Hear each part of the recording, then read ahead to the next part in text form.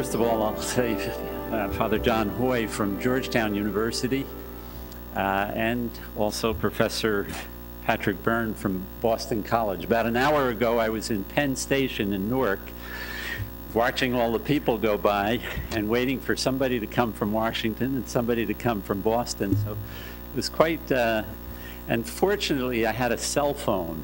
So I was, Pat's train was an hour late, but I was thanking God for cell phones and watching the people. It was quite something. We're in the midst of a world of a lot of technological advancements and improvements, and it can help us come together.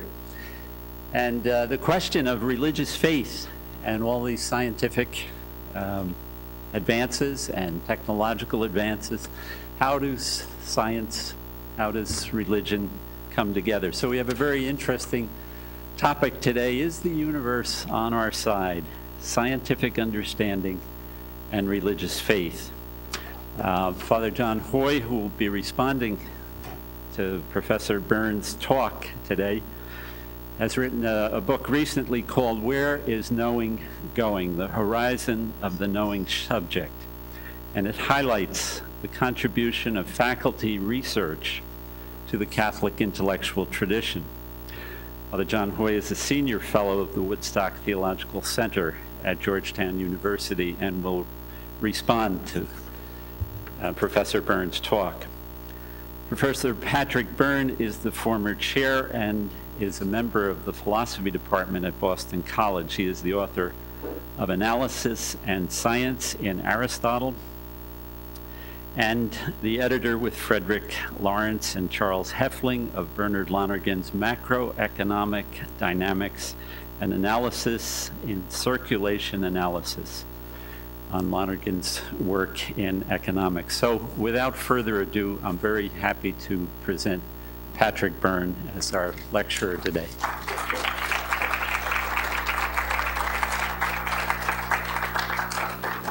Thank you so much, Monsignor Liddy. It's good to be back here at Seton Hall. I think this is about the fourth time I've been here. I always get such a warm welcome and really enjoy my visits to this campus. Mrs. Norris asked me when I got here how I liked coming to the North Pole. I came from Boston. We had not one but two storms yesterday. One came from the south and one that hit you folks, and then one came from the west that hit us. So we had a double whammy. The news reports in Boston were talking about how we had topped the 60-inch mark of total snowfall for the winter, and they joined that report with the fact that Syracuse, New York, had topped 10 feet. I grew up in Syracuse, New York. This is nothing. So this is not the North Pole. This seems like you know, sort of winter thaw to me. So, but it's nice to be here at Seton Hall once again, and I'm not sure how you folks are doing in the Big East, but go Pirates. So the title for my talk today comes from a question posed by the great Catholic theologian and philosopher Bernard Lonergan. In his book, Method and Theology, he considers one of the ways that what he calls the question of God arises from contemplating the results of modern science. And he writes, is moral enterprise consonant with this world? Is the universe on our side, or are we just gamblers? And if gamblers, are we not perhaps fools, individually struggling for authenticity and collectively endeavoring to snatch progress from the ever-mounting welter of decline? And he continues, does there or does there not exist a transcendent, intelligent ground of the universe? Is that ground, or are we, the primary instance of moral consciousness? Are cosmogenesis, biological evolution, historical process basically cognate to us as moral beings, or are they indifferent and so alien to us? Lonergan's questions do not come out of nowhere. They refer to widely shared assumptions that natural science has revealed to us a mechanical and random universe devoid of any sense of ultimate meaning or purpose. They refer to the assumption that cosmogenesis, the genesis of the cosmos, that is to say, the evolution of the universe from what physicists now call the multiverse, through the Big Bang, and then through biological evolution on Earth, that process is not hospitable to authentic human moral efforts. In fact, there are plenty of scientists and scientifically minded philosophers who hold exactly this view. For example, famously in his A Free Man's Worship, Bertrand Russell remarks, even more purposeless, more void of meaning is the world which science presents for our belief. Amid such a world, if anywhere, our ideals henceforth must find a home. That man is the product of causes which had no prevision of the end they were achieving. That his origin, his growth, his hopes, his fears, his loves and beliefs are but the outcome of accidental collocations of atoms.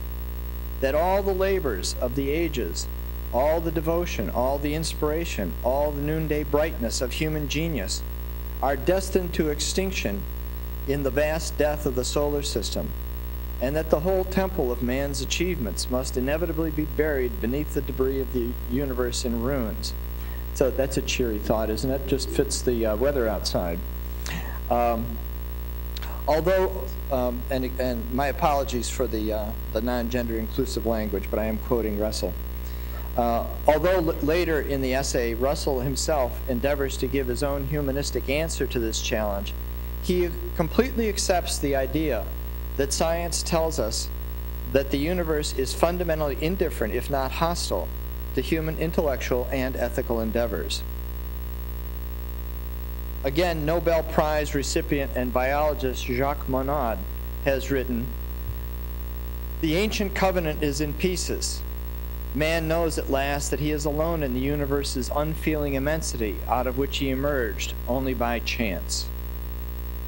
Or more recently still, evolutionary biologist Richard Dawkins writes, "I think nature read in tooth and claw sums up our modern understanding of natural selection admirably." Clearly, several influential 20th authors did not regard the natural universe as friendly to the works of the human spirit. Among the most prominent voices contributing to this prevailing opinion about the indifference of the universe is that of sociologist Max Weber. In his essay, Science is a Vocation, which has profoundly influenced the shape of our contemporary universities, Weber claimed that relentless scientific progress is part of a process of intellectualization which we have been undergoing for thousands of years, a process of mastering the world by calculation, a process which means that the world is disenchanted, as he put it. For Weber, neither scientific work nor the world that it brings to light have any inherent or ultimate end or purpose. At best, scientists can resign themselves to this fate and heroically forge forward, like Nietzschean Übermenschen, realizing that their work will have no lasting worth and accepting their fate anyway. Let me offer one more recent comment along these lines. This is taken from a contemporary blog called SL Universe, or SLU Universe. It proclaims itself to be the oldest and largest community site for Second Life and other virtual worlds. One of its threads is dedicated to politics, religion, and society, and has hosted a very lively exchange about string theory and its implications for religion and human destiny. One of the bloggers, called Redhead, wrote, "Ultimately, the universe is a cold and lonely place. That's a really difficult concept for most people to deal with. So beliefs like those of your friend help them keep safe, help them feel safe. They help them cope with the reality that the universe doesn't care about us. Believing that he is a chosen one makes it really bearable." To which another blogger responded, "The idea that the universe is ultimately a cold and lonely place that doesn't care about us is just as much a belief as any spiritual explanation. Dismissing spirituality as a defense mechanism against the harsh reality of a nihilistic existence is a bit patronizing." Now, in full disclosure, I must tell you that Slew Universe website clearly stipulates that its blog is for, quote, topics pertaining to politics, religion, philosophy, and social issues, not for the faint of heart. Also, do not post while drunk, suffering from food poisoning, or while on a low-carb diet. You have been warned. Clearly, several prominent and not so prominent thinkers do not regard the natural universe as friendly to the works of the human spirit. In sharp contrast, however, at the core of religious belief, and especially of the Jewish and Christian faiths, is the belief that the universe is ultimately meaningful. In fact, the first creation story in the book of Genesis closes with the ecstatic exclamation, God looked at everything God had made and found it very good. So which is right, modern science or religious faith? Is the universe indifferent to all human efforts to bring meaning and goodness into the world? Will our efforts to make the world a better place ultimately be washed away by extinctions in the law of entropy? Or despite the law of entropy and massive destructions and extinctions of natural processes, is there an even greater and deeper goodness and meaning and purpose to the universe and to human existence? Is there something that will ultimately reveal the ultimate meaningfulness that transcends all the destructive natural events? This afternoon, I'd like to show that this is a false dilemma. While I've quoted several voices saying that science reveals a purposeless world, I challenge those assumptions. I will attempt to show that these are not at all accurate as portrayals of what science shows us about the natural universe. In order to make my case, I will look more closely at what scientists actually do. This closer look will reveal that there is more of a convergence than an incompatibility between scientific understanding and religious faith in a meaningful universe. In order to look more closely at what science actually does, I'd like to take as my example the science of the Earth's magnetic field. Now, this is not the most glamorous or hottest of the hot-button topics receiving keen attention at the borders of the science and religion debates. But the history of the scientific study of geomagnetism is fascinating, rich, and complex. It will give us a chance to notice some things about how scientific investigations proceed that will, that will prove useful in thinking about the question of scientific understanding and religious faith.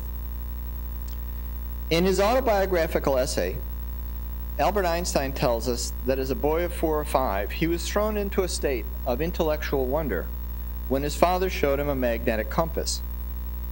He wrote, that this needle behaved in such a determined way did not at all fit into the world of effect connected with direct touch. Something deeply hidden had to be behind things. The behavior that Einstein refers to, of course, is the unchanging north-south alignment of the compass needle, no matter how you move the case around. We, and at a later age Einstein too, would now say that the needle constantly points north-south because it is magnetized and aligns with the Earth's magnetic field. But we can still wonder with Einstein about the Earth's magnetic field and the reasons for its effects.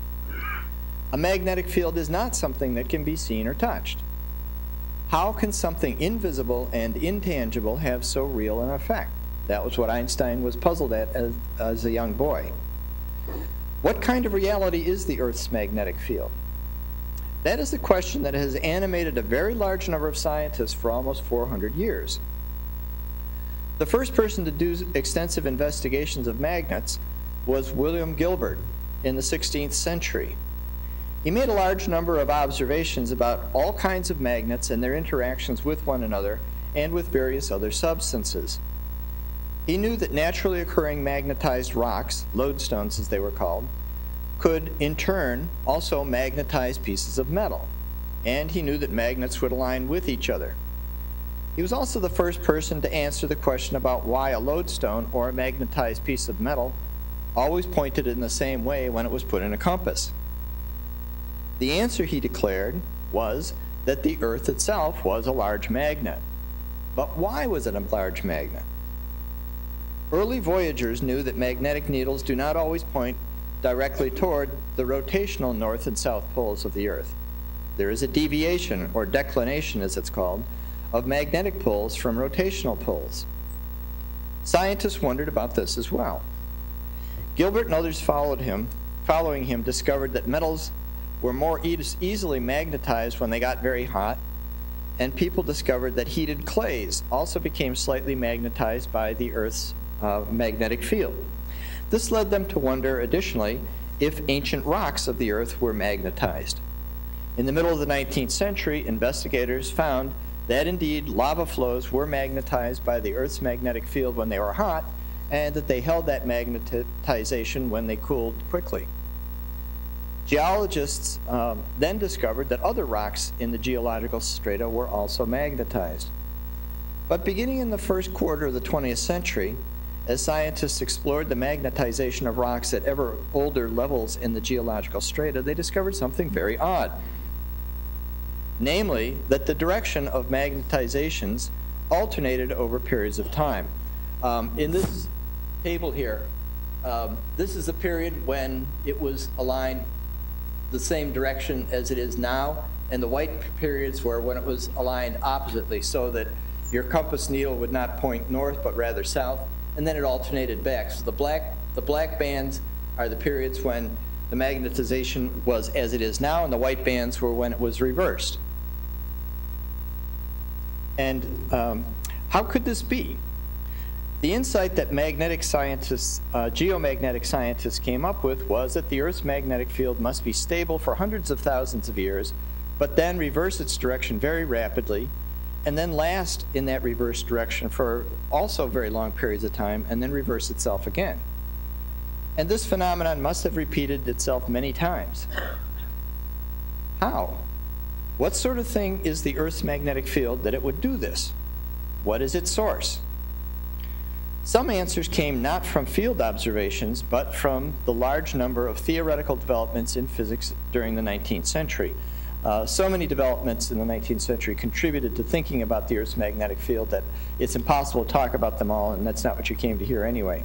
So I'll merely highlight a few of those theoretical developments that were the most important, had the most important implications for the study of the Earth's magnetic field.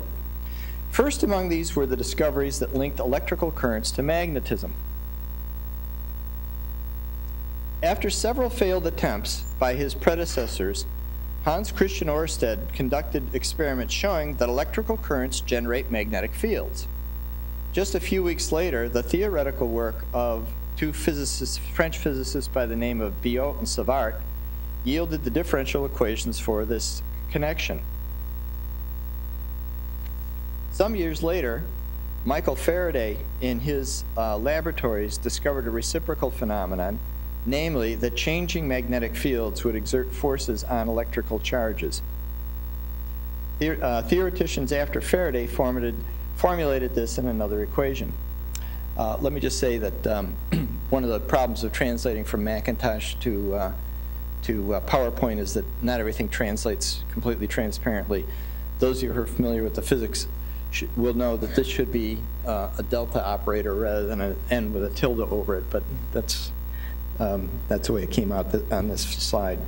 That's what makes it a differential equation. Together, these developments set the stage for new insights into the answer to the question, what is the source of the Earth's magnetic field? The insights were that the interior of the field was itself a metallic fluid swirling around because of the Earth's rotation. This would be like a current flowing in a wire, only in a more complex way and on a far more massive scale. The massive electric current would generate the Earth's magnetic field. This first insight led to another one, that the swirling itself might be accelerated by the very magnetic field that it itself generates. So it seemed that these physical laws, along with several others, would reinforce each other under these very unusual and special circumstances. The Biot-Savart law would determine that moving electrical charges would generate the magnetic field. The law derived from the work of Faraday would determine that the magnetic field would exert a force on the swirling charged molten metal and re-energize its motion. This reinforcement would produce what is called a dynamo. In addition, the laws of gravity and pressure would help keep the metal hot and in a liquid state, and the rotation of the Earth plus the laws of dynamic fluids would supply the needed conditions of stability.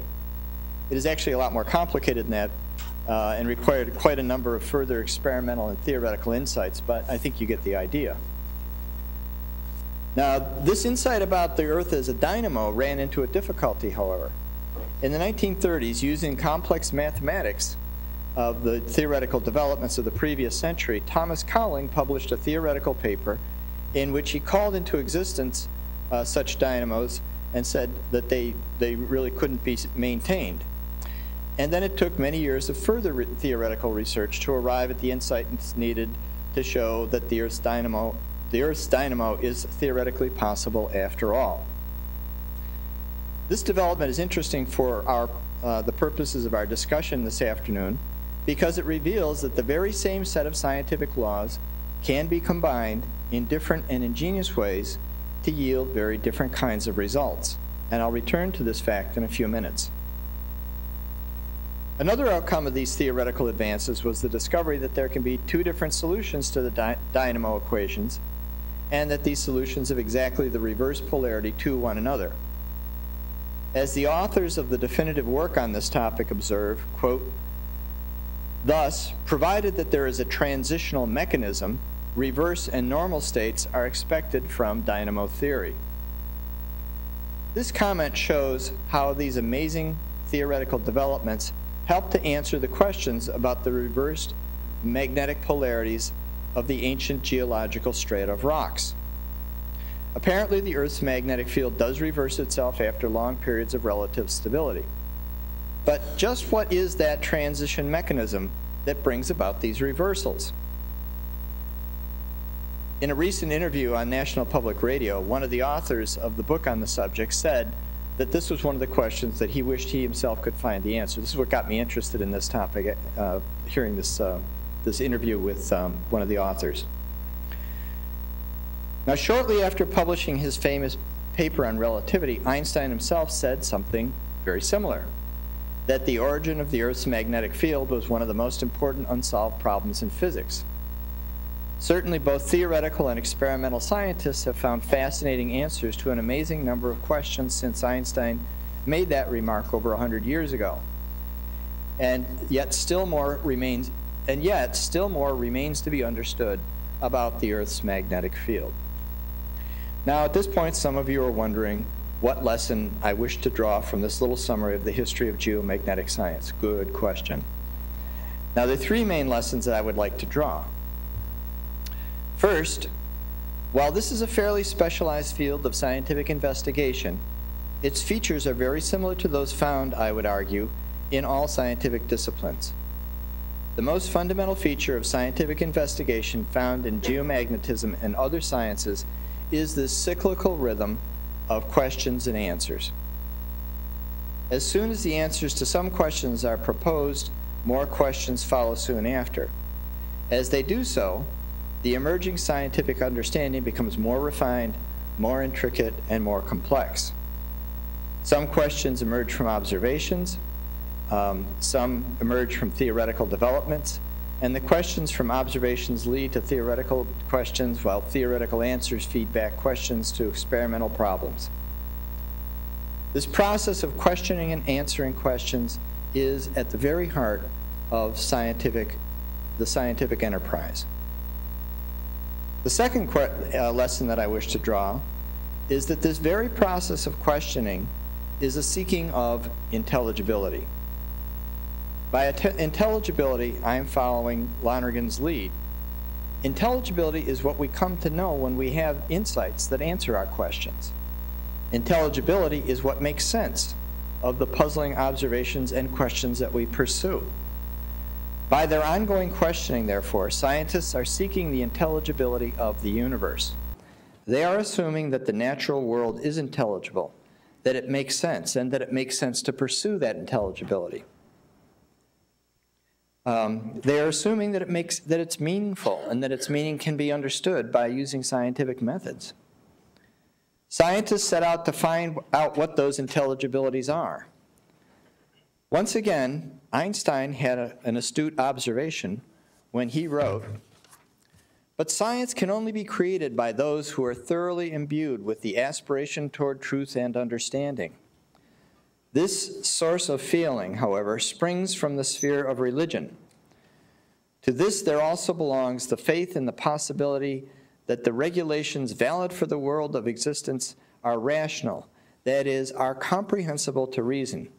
I cannot conceive of a genuine scientist without that profound faith." For Einstein, faith in the intelligibility of the universe, its comprehensibility, as he put it, is the foundation of science.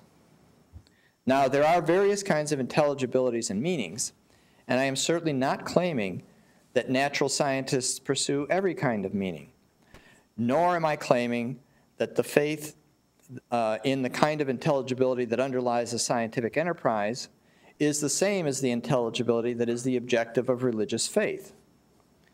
So there's faith at the basis of science and religious faith. I'm not saying they're the same, but I am saying that there's more compatibility than you would have gathered from the quotes that I had up there a few minutes ago. But intelligibility, what we know when we finally understand something, is at the core of every kind of meaning.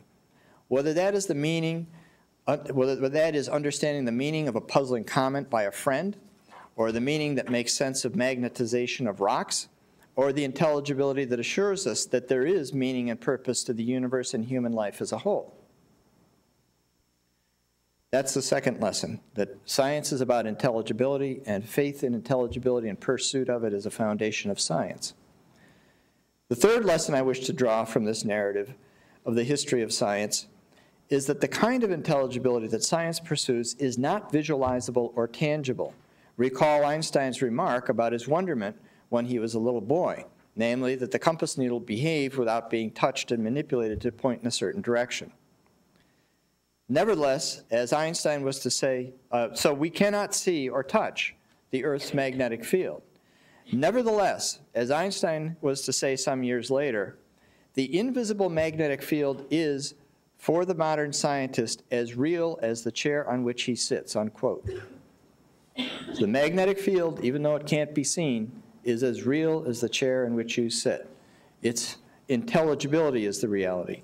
The reality of the natural world, therefore, is never completely exhausted by the senses, by what we see or touch. The reality of the natural world is intelligibility. Now, scientists have composed diagrams of the Earth's magnetic field, such as the one that we saw before, but those diagrams are not actual pictures of the physical reality. The reality of the magnetic field is not orange or yellow or blue shapes, so that one could see the gigantic swaths of color of which the diagram is just a miniature. Rather, the reality of the Earth's magnetic field is expressed in complex equations. The only way to uncover the meanings of these equations is to do the hard intellectual work that is involved in understanding them in all their complexities. When we understand the intelligibilities that they express, then the equations become meaningful, and we know the intelligible reality of the magnetic field. It is these meanings, these intelligibilities of the universe, that science seeks to comprehend. However, scientific investigation does not seek every kind of intelligibility. There are some kinds of meanings that are beyond the reach of scientific investigation. The specialized methods of the sciences are not designed to yield results about the realities and intelligibilities that are the concerns of religious faith. So the methods of the sciences and intelligibilities, so the methods of the sciences themselves are not adapted to deal with questions of ultimate meaning, any more than religious practices are adapted to yielding answers to scientific questions about the Earth's magnetic field or anything else. Nevertheless, there are questions that arise from within the context of natural science itself, but point beyond it. And among these are the questions to which religious faith offers further answers about further kinds of intelligibilities and meaning. In order to clarify what I'm getting at, I'd like to focus on those theoretical developments that played such crucial roles in the development of the geomagnetism. As I indicated, those theoretical developments had to do with the discovery of laws of heat flow, fluid dynamics, and laws that connect electricity and magnetism. However, it's very important to be careful about the term laws of science or laws of nature. When we use the phrase scientific law, we tend to think of natural forces in control of the natural world and is determining everything that happens in it. The famous mathematician, physicist, and philosopher Simon de Laplace had this notion of scientific laws in mind when he pronounced his famous doctrine of determinism, that the outcome of everything is controlled and determined by scientific laws. For him, scientific laws would be like perfect totalitarian dictators. But law is just a metaphor borrowed from the realm of human political affairs. It can only be extended to science and the natural world with caution. In fact, the scientific principles that we call laws of science really do not have the capacity for this kind of totalitarian control. On closer inspection, we notice that almost everything called a scientific law in physics is in fact a differential equation. We saw this in the case of the laws that entered into answering the questions about the Earth's magnetic field. Now, one of the chief characteristics of a differential equation is that it is very indeterminate and therefore very limited in how much it can control it can exert. What I mean is that differential equations are open to a wide variety and wide range of concrete solutions, just as the equations about the dynamos revealed. A vast range of different possible arrangements are completely compatible with differential equations. This is because the laws that our differential equations can only be solved, can only be given specific forms if the actual conditions of the particular situations are also supplied. The equations have to be applied to given situations, but they do not dictate what those situations must be.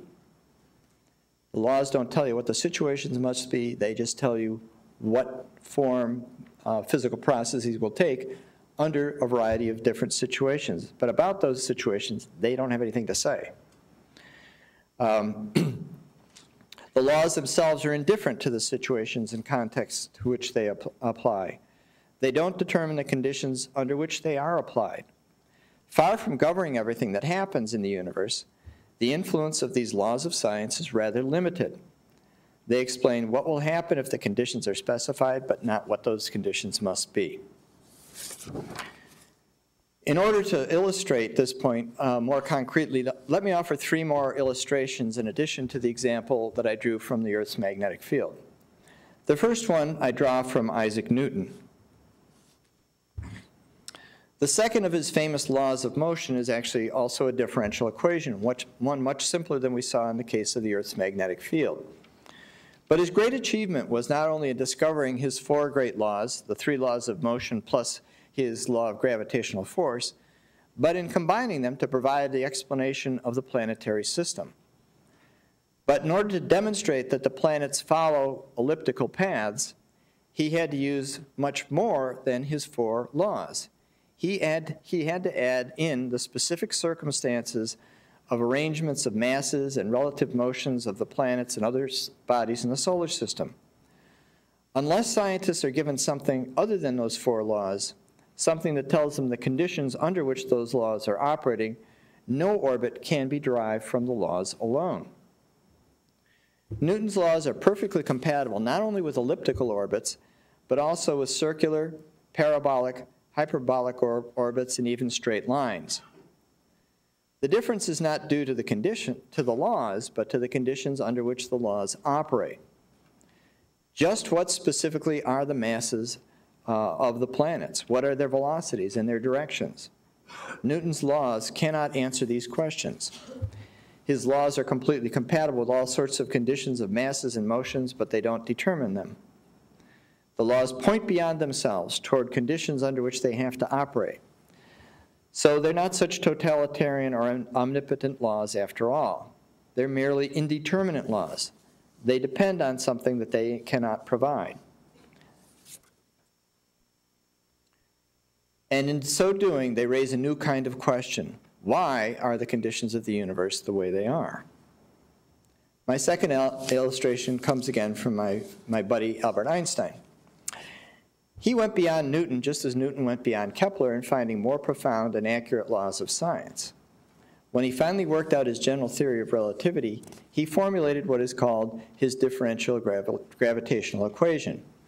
This simplified version of the equation masks the even more complex differential equation that it abbreviates. And I'm only displaying it here to use as an illustration of the same point. Namely, this equation says that the kind of space and time that we live in is dependent upon the complex arrangements of energy and motion and radiation in our universe. Einstein's differential equations reveal that space and time are themselves unknowns. The actual structure and actual unfolding of the space-time structure of our universe could be any one of a dazzling, infinite array of possibilities. Which actual possibility is the one that our universe is?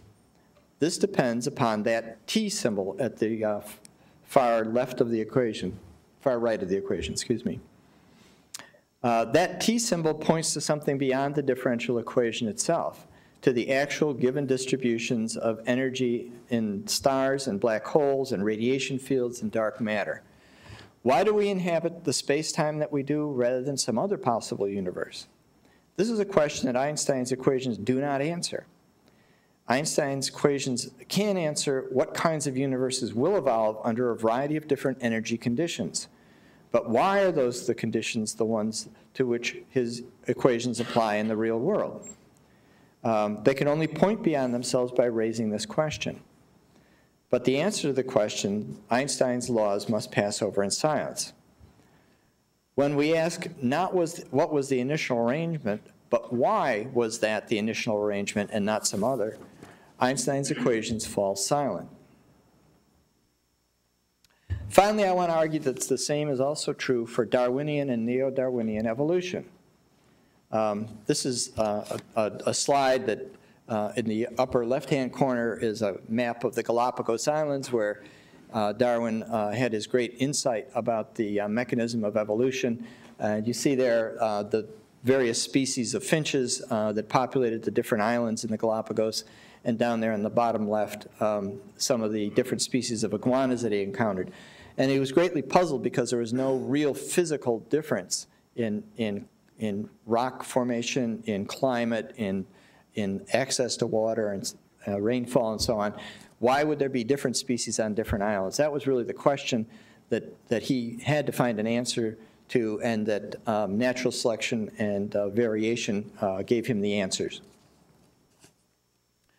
Although they are not differential equations, Darwin's laws of random variation and natural selection also point beyond themselves in ways comparable to what I suggested about Newton and Einstein and the Earth's magnetic field. Random variation and natural selection only operate in and through existing organisms. The neo-Darwinian laws depend on and are conditioned by the present generation of existing organisms. The law of random variation needs to have existing organisms within which it can bring about variations. Likewise, the law of natural selection, the struggle for existence, also presupposes some specific diverse population of potential competitors, food sources, and mates.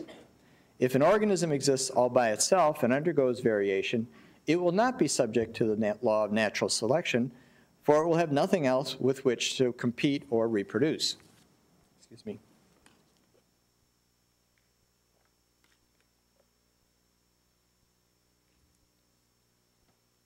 The law of natural selection can play itself out in an endless variety of ways. Just how natural selection unfolds is the actual course of evolution. It will depend upon the arrangements of pre-existing organisms that make up concrete environments and ecosystems. This is a diagram from the late Stephen Jay Gould, showing two different ways in which evolutionary process can be thought of. I'll return to discussing this in a moment. So how it plays itself out depends upon the pre-existing organisms that make up the concrete environments and ecosystems. Those environments are the given conditions under which the laws of variation and selection can operate. In those environments, the new variations will either survive, propagate, or perish. Neo-Darwinian evolution does not, in and of itself, determine that any particular environment of organisms must exist for it to operate upon. The lawfulness of Neo-Darwinism does not stipulate that certain kinds of organisms must exist. It just deals with whichever organisms happen to exist. The law of natural selection does not give itself its organisms. It only stipulates the manner in which populations do in fact evolve. This is a diagram of the organisms that were reconstructed from the fossil record in what are called the Burgess shales. And Gould goes on to explain that almost none of these organisms have any survivors. So even though these would have been proto-organisms, some of them eventually evolved into the forms of organisms that we have extant in the world today. But only 2 of the something like 13 different family types, phyla types, actually survived to propagate. And Gould wonders about this. My favorite creature, some of you probably know about this, but my favorite creature is this fellow right here. It's called Opabina. I'm not sure why it got that name. If you look very closely, the slide's resolution is not perfect. It has 5 eyes. There is no species or genera or family or class of any organism that has 5 eyes. They all have 2 or 4 or 6 and so on. That ancestry got wiped out, Mr. Opabina. Why not? So why are those the populations that neo-Darwinism mechanisms operate with? Why not some other set of organisms that would have drastically tipped the course of evolution in a different fashion? So this is Gould's argument that all these strains that could have developed into kingdoms or phyla of creatures that were present in the time of the Burgess shales all petered out except for these 2, which led to all the animal forms that we now have. They differentiated and evolved and so on. And Gould says you could run the tape again and you might get a completely different evolutionary pattern, because it's so contingent on what the environment happened to be like. So that the laws of natural selection and variation do not absolutely determine what kind of evolution had to happen. And so we have to ask ourselves, well, why did the kind of evolution happen that happened rather than some other kind which was equally possible and compatible with the very same neo-Darwinian mechanisms? An obvious answer seems to be that in the previous generation, neo-Darwinian laws themselves produce the organisms that now once again will cause it to vary and struggle for existence. In other words, why do we have the organisms that we have now that natural selection and variation are operating on? Well, natural selection and variation gave us this generation from the previous generation.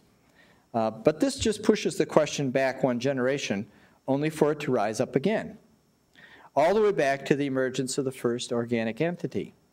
And then we can ask once again why certain prebiotic molecules occurred in their unique and special arrangements rather than some others. Why do we have the life forms that we have rather than some others that could have emerged from different molecular combinations? So neo-Darwinian laws point beyond themselves, but neo-Darwinian methods are not up to the task of answering these questions. Now, I've proposed that science is fundamentally a set of practices for pursuing and finding answers to questions for intelligibility. I've now pushed this reflection to show that from within scientific practice itself, there arise questions seeking understanding of an intelligibility that lies beyond the province of science to answer. That is, something is always given to which scientific laws can be applied in answering its questions. But by their very nature, scientific laws do not and cannot answer the questions about why those circumstances, those are the circumstances to which they apply. In this way, I propose a certain kind of questioning arises from within the process of doing science, which points toward an intelligibility beyond the scope of scientific methods. Let me take this reflection yet another step. All these scientific laws are themselves merely conditional in yet another way. Whether we are considering the laws of motion, gravitation, heat flow, fluid dynamics, electromagnetism, magnetism, relativity, or Darwinian evolution, they did not have to be the laws of our universe. Other laws are easily conceivable. The law of gravitation could have taken on a very different mathematical form. So could the laws of electromagnetism. Life did not have to evolve. It could easily have been a static ecosystem. In fact, of course, the physical universe does not actually behave according to the laws of Newton's thought. But it could have. Likewise, although it could have, the biological world doesn't evolve exactly in the ways that Darwin thought. But it could have. More recent developments in evolutionary theory have revealed that Darwinian's ideas have to be supplemented and modified. That we first held a Darwinian and now ever-changing versions of neo-Darwinian synthesis as the best scientific explanations means that there's nothing absolutely necessary about those laws as laws, not only about the conditions they operate about, but also about the laws as laws. The universe did not have to evolve in neo-Darwinian or Einsteinian ways. The laws, therefore, once again point beyond themselves to questions they do not and cannot answer. The laws of science raise for us further questions. Why are these the forms of the laws that our universe has? These questions lead us to wonder about something about the universe beyond what can be known by scientific methods themselves. Why do the events of our natural universe follow these laws rather than some others? As Bernard Lonergan observed, these are implicitly questions about God. We are asking about something beyond the questions of science. We're no longer asking the questions with which science directly is concerned. Namely, how are the events of the universe related to one another and by what intelligible laws? We're asking about why the universe is the way it is. We're asking about what makes sense of the mere givenness of the laws and the mere givenness of the conditions under which the laws operate. We're asking for what makes sense of the mere givenness of all things. In doing so, we're tacitly assuming that there are no such things as mere brute facts with no intelligibility. Although these are questions that go beyond the realm of scientific intelligibility, they are not alien to scientific inquiry. They are completely compatible with the questioning and findings of science because they share with science that deep human spirit of questioning.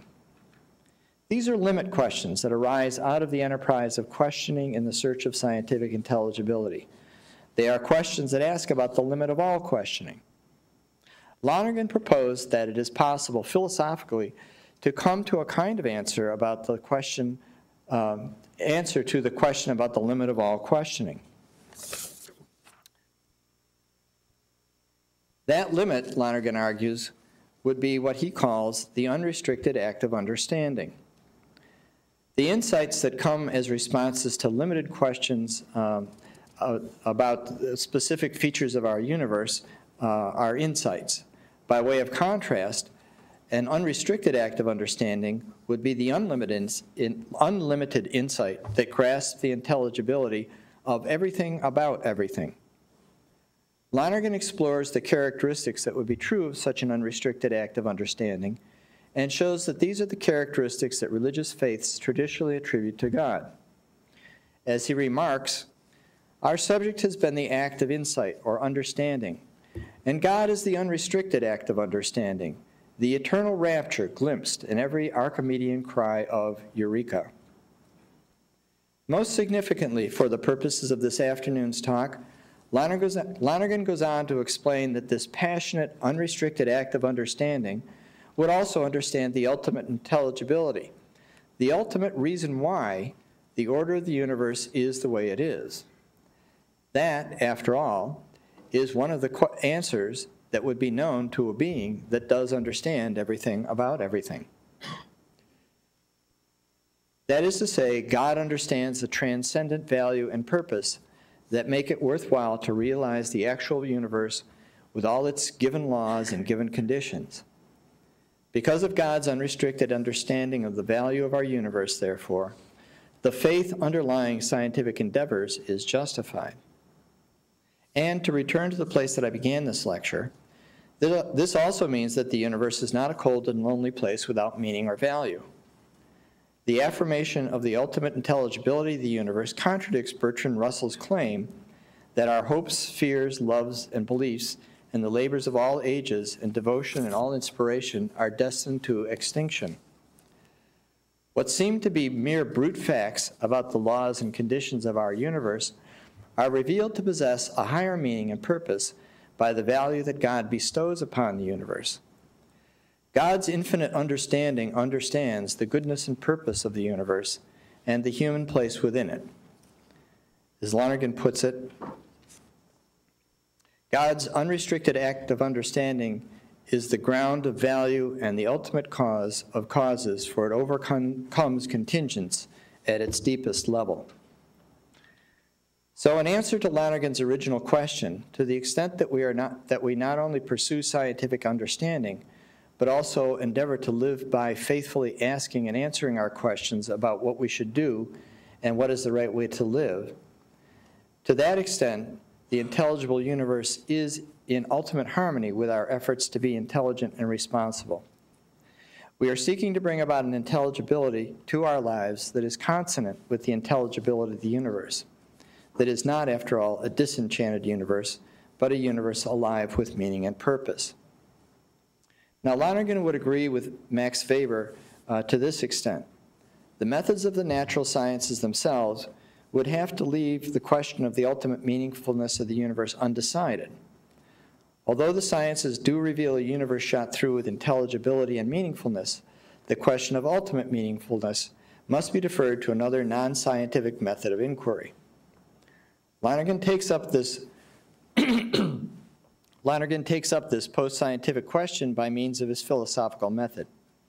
It would be a topic for a separate talk to adequately explore Lonergan's philosophical case for the existence of God as an unrestricted act of understanding, and for what we can know about what God understands and knows. But scientific knowledge and philosophical knowledge are not the only kinds of knowledge. Religious faith is also a form of knowledge. Toward the end of his career, Lonergan frequently remarked, "Faith is the knowledge born of religious love." By religious love, Lonergan meant unconditional love, the love that is the very being of the God who unrestrictedly understands everything about everything. God understands everything about everything by loving everything unconditionally. And especially God understands the ultimate meaning and value of all the universe by loving it and everything in it unconditionally. Lonergan argued that God communicates and shares that unconditional love with all human beings. In support of his idea that God bestows the experience of unconditional love on all human beings, he used to quote St. Paul's letter to the Romans, that the love of God has been poured out in the hearts, into our hearts through the Holy Spirit who has been given to us. Faith understood as what people know because God has shared God's very being of unconditional love is the way that most people come to understand that there is meaning and purpose in the universe. This is how most people find assurance that the value of their efforts to improve the universe and to make all human life better. Few people undertake the long and demanding work of philosophical reflection required to arrive at a personal affirmation of the ultimate intelligibility and meaning of the universe in a philosophical fashion. For most people, the ultimate meaningfulness of the universe is implicit in their most basic religious faith commitments. In the throe of unconditional love that God pours into the heart of human beings, the world is experienced as more than mere matter, more than mere random occurrences, more than brute fact. Faith born of unconditional love discerns that there is transcendent meaning and purpose beyond the limited forms of intelligibility known through scientific investigations. Faithfulness to God's gift of unconditional love means understanding that there is ultimate meaningfulness because one is in the throe of that love, even though one does not understand quite what that meaning and purpose is. Yet by itself, neither the gift of God's love nor the faith that follows from it, neither of these are appropriate sources for direct answers to scientific questions. So on the one hand, it's inappropriate to introduce premises about ultimate value or purpose or their divine origin into the conduct of scientific investigations. On the other hand, this also means that the question of the ultimate intelligibility and meaning and purpose is undecidable by the scientific methods themselves.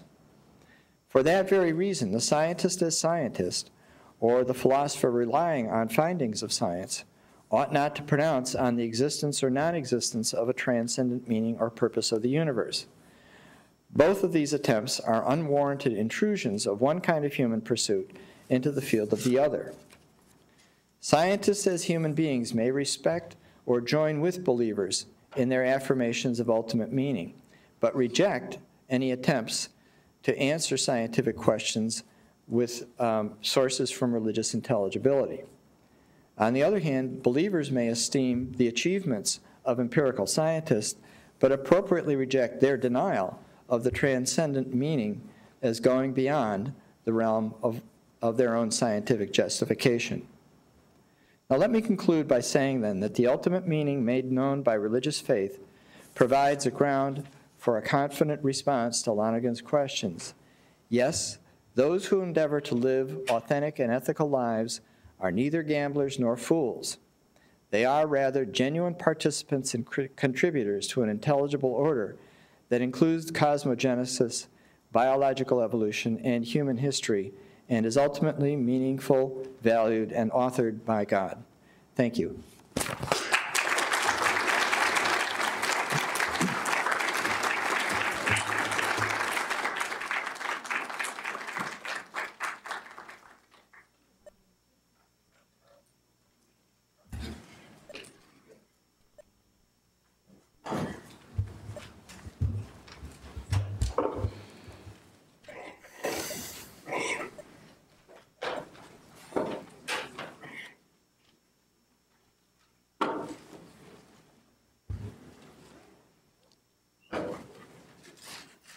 Couple of minutes for escape.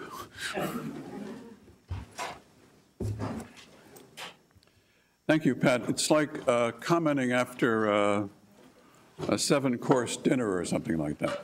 So I'll be very brief. So those of you who need to escape, escape.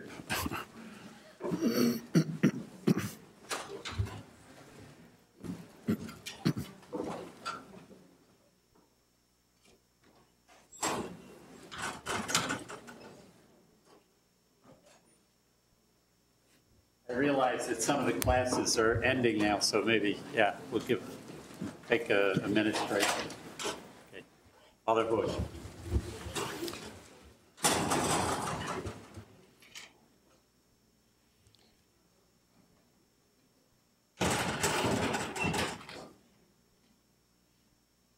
The last couple of days we've been watching the drama going on in Egypt,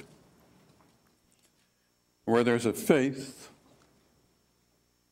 a number of faiths, but a faith in democracy. And then action taken because of the faith. Reasonable action, unreasonable action taken because of a faith. So this connection between faith and reason, the way Pat has been developing it, I just want to make a couple comments about it. On the train coming up from Washington today, I read a book, was reading a book by Brian Greene on string theory. And Brian Greene is one of these people who thinks that in the course of this century, we will develop a grand unified theory of everything, so we will understand everything about everything. at least everything about everything scientifically.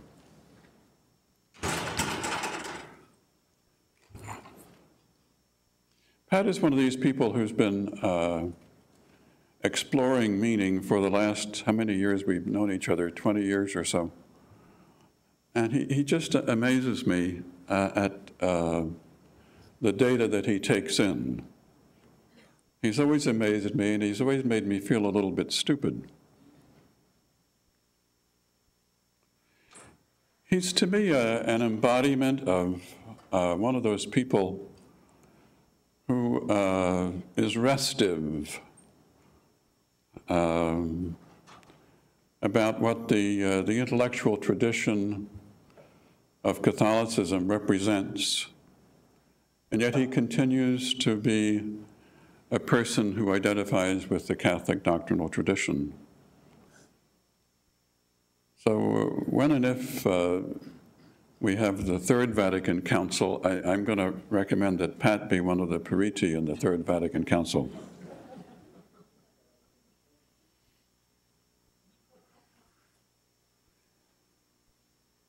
Five years ago at Woodstock, we had a woman, Monica Hellwig, leave 10 years of being the president of the Association of Catholic Colleges and Universities, where she did an incredible job of trying to connect ex cordia ecclesiae, which was John Paul's ideas about what the Catholic University represents, with the understanding of church that John Paul has and had.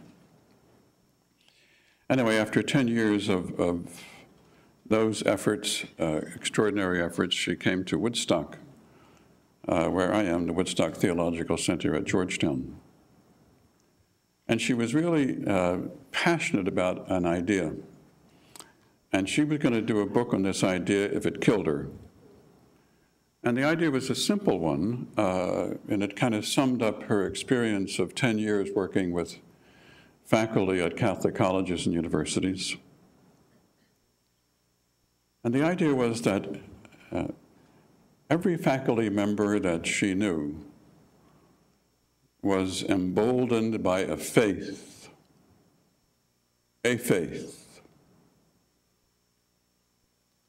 faith in understanding, faith in reason, faith in reasoning, and therefore faith in research, and faith in growth and intelligibility.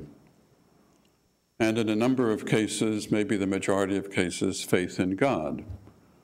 Although the God they understood in the faith that they embraced would not have been the same understanding of God. It was a faith in reason, and they would spend their lives, and did spend their lives, aligning their faith with their reason and their reason with their faith.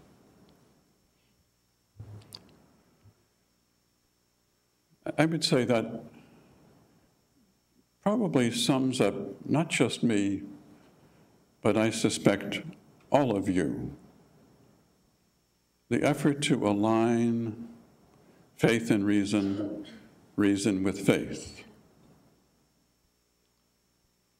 Pat's particular elaborations today were on scientific reasoning, the intelligibilities that science seeks, and then the meaning of those intelligibilities that science seeks, and then the effort to take the intelligibilities that science seeks and attains, but then continues to seek with faith, which keeps yawning out into an unknown.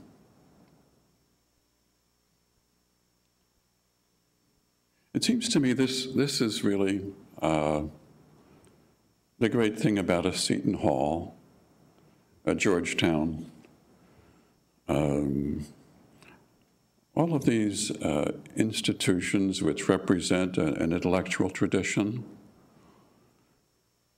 Like Pat himself, there's a restiveness. We come into a university like this as administrators, faculty, students, staff, always with this passion to align faith and reason, reason and faith. There's always an enlargement that goes on because we keep learning more things. And the more things we learn, the more questions we develop, the more intelligibilities we develop, the more satisfaction we develop, the more dissatisfaction we develop because we have new questions. It seems to me this, I don't know that I would concern myself so much with scientific understanding and religious faith. I guess I'm more maybe anthropological than philosophical about this. Anthropological in the sense that I don't know how any mind can function unless it is moved by faith, at least faith in reason, and then the insistence on the reasoning being right, and getting it right, and getting it straight, and making a whole out of that which comes from faith and reason. We're whole makers. I don't know that there's any such thing as a mind that's not trying to make a whole out of parts that intrude into the mind, disassembled, and then we want to make something which comes together, comes aligned, becomes one, becomes whole because of that. So that's really all I have to say. I'm fascinated by the enlargements that are taking place in my consciousness and hopefully in your consciousness because of what science is learning. It's simply astonishing to me. About 2 months ago, I, for the first time in my life, I got interested in why space and time were to be aligned into something unitary. And then the relationship between space-time and the Christ that I have believed in and followed. And the more I learn about space-time, the more my faith changes. It doesn't change to become no faith. It just becomes faith in a way that it hadn't been before.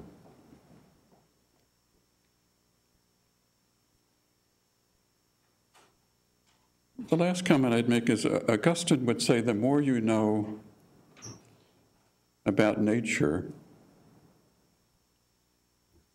through science, if you will, the more you'll know about God.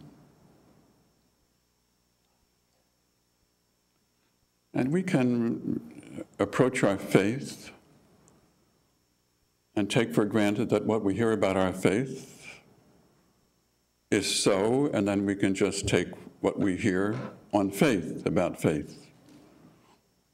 Or we can think, and then go through the enlargements about faith that somebody like that Pat Byrne embodies. So I thank you for your paper, and I also thank you for your life of trying to put together a whole from parts. So come on up and answer the questions.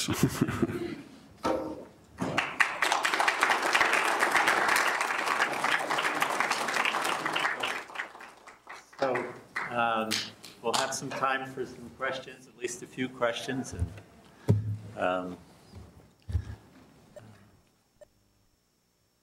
see.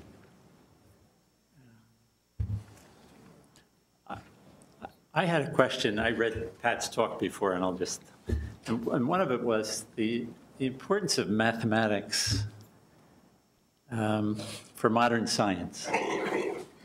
And Plato had a big deal on mathematics, and I think even in Augustine you find that's so important. But your talk really sort of emphasized the role of mathematics as freeing us to see dimensions of the universe that we would never have seen if we weren't able to think mathematically. Anyway, just a short reflection on that.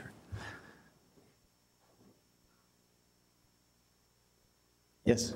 Doctor, talking from the point of view of somebody who's just recently, meaning within the last 12 months, read and mostly understood both insight and method in theology. That's a remarkable achievement. Well, I'm 64 years old. I had to prepare a long time to get to the point where I could actually do it. And I do mean that sincerely. It took me 64 years of life to get to the point where I could go through insight page by page and sometimes get tired, but not misunderstand. Then I went on the internet, and there's a thing out there called the Stanford Dictionary of Philosophy. And I went to look up Lonergan on the Stanford Dictionary of Philosophy. There's no entry for Lonergan. So immediately being a mouthy sort of person, I sent a contact email to the editors of that and said, why not? This man has so much to say about the philosophy of science, at the very least, with his explanation of classical science and statistical science, and the methods involved in it, that at the very least, I can't see how anybody could graduate with a PhD in any of the sciences without having studied methodology at that level, in which case you'd have to read Lonergan because he's got so much to say. You have to either take him or refute him, but you can't ignore him, right? So my question to you, and I'll bet it can't be answered, is why the heck isn't Lonergan more well-known in the secular world? And you know, that's a question that has bothered me for almost as many years as you've been reaching up to the mind of Lonergan, and I don't have a good answer. But let me begin by saying it's partly my fault. I haven't done as good a job of communicating the importance of Lonergan's thought as I should have. You know, there's a variety of reasons for that, but ultimately at the bottom there's a bunch of excuses. So I think that's part of the answer, that those of us who, like yourself, have seen the great value of what Lonergan has to offer to so many discussions, not only in the boundaries of faith and science, but in many other areas. His biggest interest, oddly enough, or perhaps surprisingly enough, was the philosophy of history.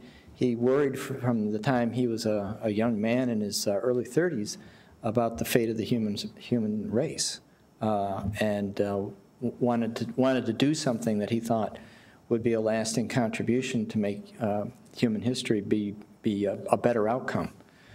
So there's a great many things that he has a great deal to contribute on many different fronts. And part of it is people like myself haven't done as good a job of communicating it. Part of the answer also is that he's a very difficult thinker, as you know. I mean, you heard this gentleman refer to the book Insight. Well, Insight's 750 pages long, and it is not exactly a page turner. It requires a huge investment of time, and people want to know, why should I invest that kind of time? For what it's worth, I've been struggling with that book for probably as long as you have. I'm almost the same age as you. So it's a difficult book, and that's an answer. One thing I am really certain of is the fact that he's got a chapter about knowledge of God means that people won't read the book for that very reason alone.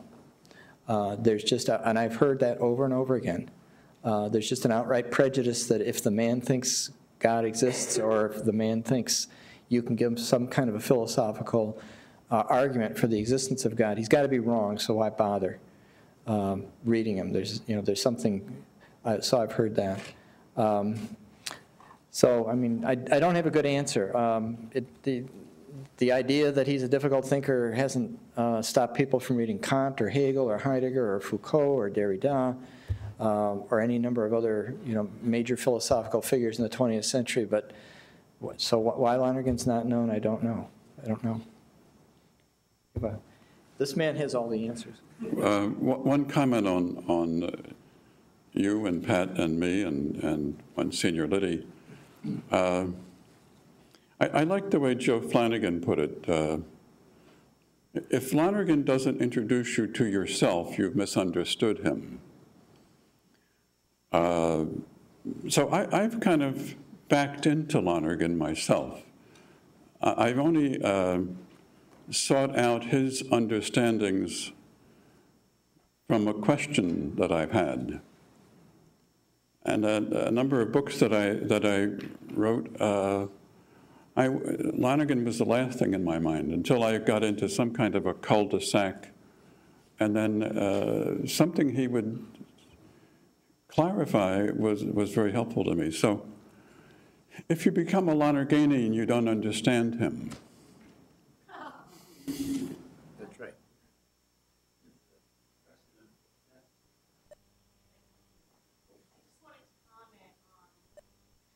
On your comments there in reference to, we all watch Egypt, have to not.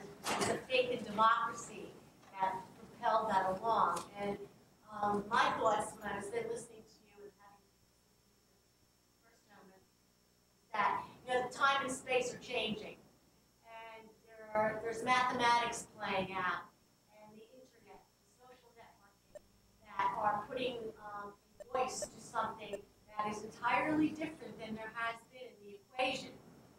And the picture of camels and horses being brought in to stop the future is so out of time and place. And it leads me to think that there is a meshing of science and religion that is really extant at this juncture. And to deny something like Lonergan, or to be unaware of Lonergan as knowledge of God, when so much of what's being discussed in the world today is based on an understanding or misunderstanding of other gods or other people's gods, or who they choose to understand themselves. And I just think that this is so pertinent to anything that we go forward with in terms of like that rescue reflection.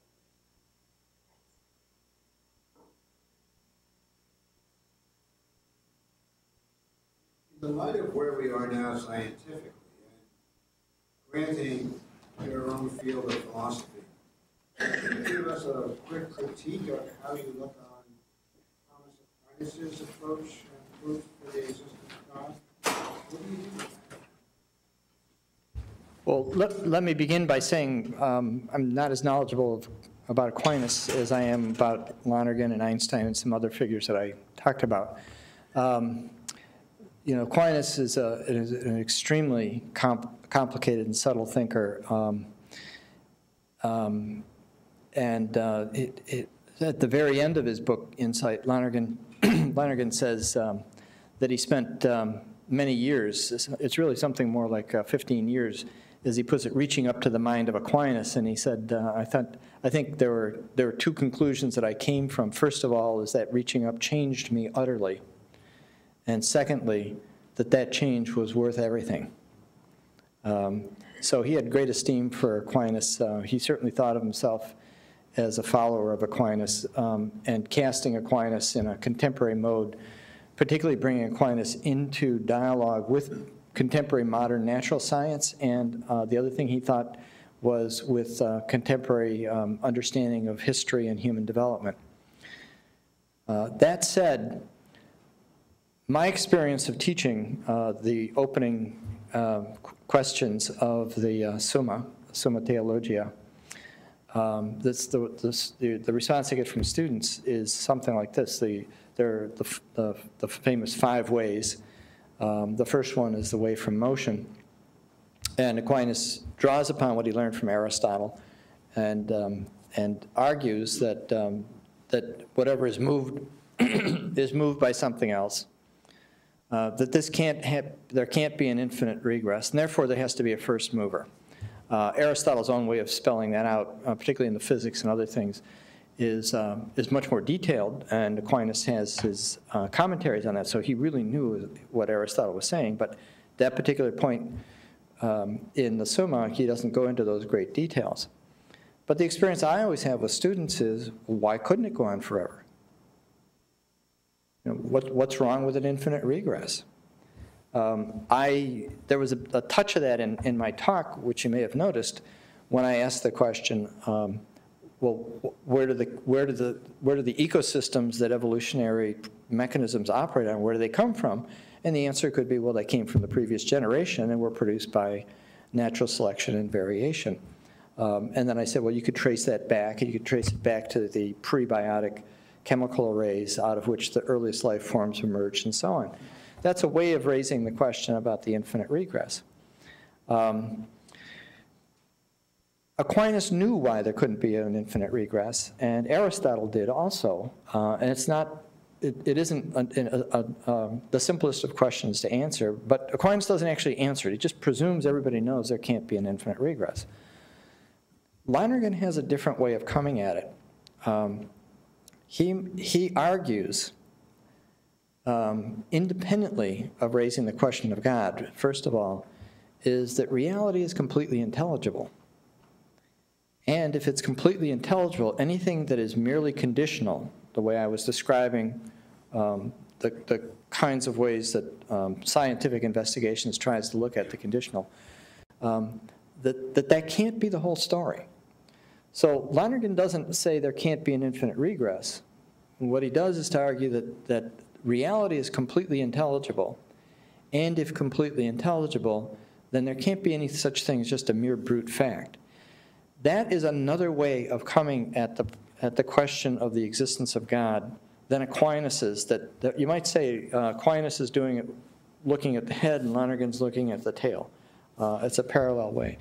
And I think Lonergan is clearly quite indebted to Aquinas' mode of approaching the question of God. But he recognized, I think, quite well that you need to address the question about why there can't be an infinite regress. And he took this approach. So he's very much in the spirit of Thomas.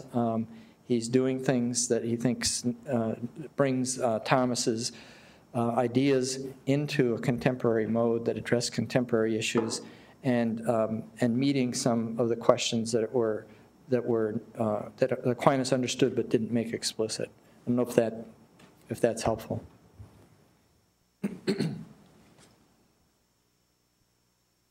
The value of Lonergan to me was he allowed me to see how completely rich each subjectivity is. There's never been a person like me before. There's never been a Tony Padovano before. So you take into the world for all kinds of reasons and go through your life, my life, our epoch, our culture, with unique experiences. And then open yourself, as we all are enabled and invited to understandings that come from the past, understandings that come from eking it out yourself, and then coming to judgments that you try to verify, and then act in terms of the judgments that you verify. What was valuable to me about Lonergan, and continues to be valuable, is each of us glorifies God by taking responsibility for that which is unique to us, our understandings, our experiences, the judgments of others, and then the judgments that we make on the basis of the evidence that we have and the data that we're privy to, and then act in terms of an alignment with that. So anyway, in a word, Lonergan's turn to the subject and then seeing the operations that function in our subjectivities. That's what's been so helpful to me in my respect for the otherness of the other and my respect for my own subjectivity as I come to understand whatever. Just follow up that briefly. I didn't expect this to become a discussion about Lonergan so much as I thought it might be more of a discussion about issues about faith and religion. But given that we've talked about that, one of the things that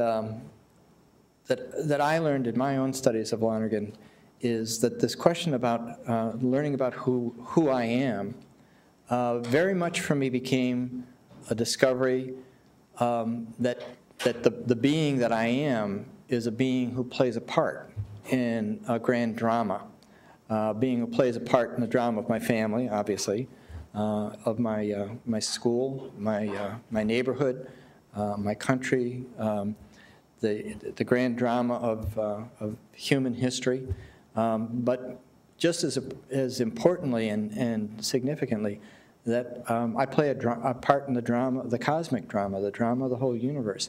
I don't think I could have gotten that from anybody else. That this business about self-appropriation, I'm not sure how many of you have studied any of Lonergan's work or what those phrases might mean to you. It sounds a bit like Cartesian introspection. And there are moments when it looks like that. But there's this really stunning moment when you realize that what this is all about is discovering the fullness of your place in something that's quite wonderful, but you're only a part of it. It's very humbling, and as Father Haughey just said, it makes you aware of the others, the otherness of the others, and that they too play this very profound and deeply significant role, and that to really know yourself is to know yourself as being part of something in which people quite different from yourselves, and for that matter, planets and molecules quite different from yourself, are playing roles that are equally, that are part of something valuable. And without any of those things, that value wouldn't be realized. It's both elevating and humbling at once. It's really quite an astonishing thing. I want to thank Father Haughey and Pat Byrne for a tremendous